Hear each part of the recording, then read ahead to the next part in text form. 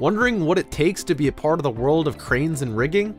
There are specific requirements that need to be met under OSHA regulations to be a qualified rigger, signal person, or operator.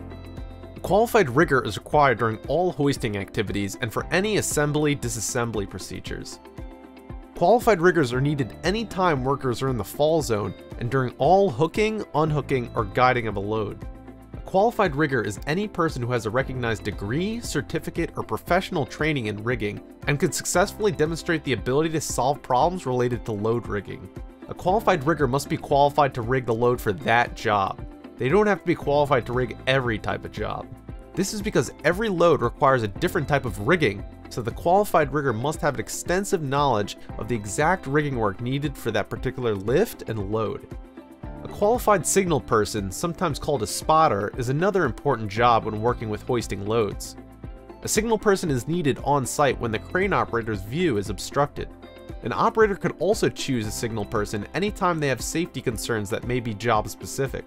A signal person needs to know the different hand signals used on the job site and be confident in using them under stressful situations.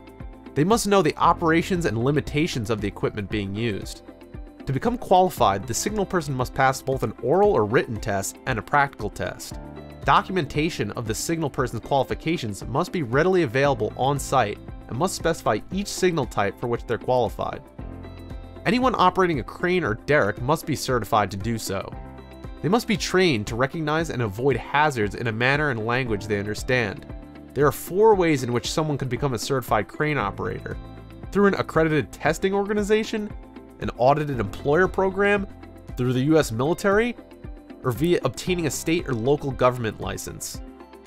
The operator needs to pass a written test demonstrating their knowledge of controls, ability to calculate capacity, how to prevent power line contact, understanding ground conditions and equipment support, and using information in the operating manual.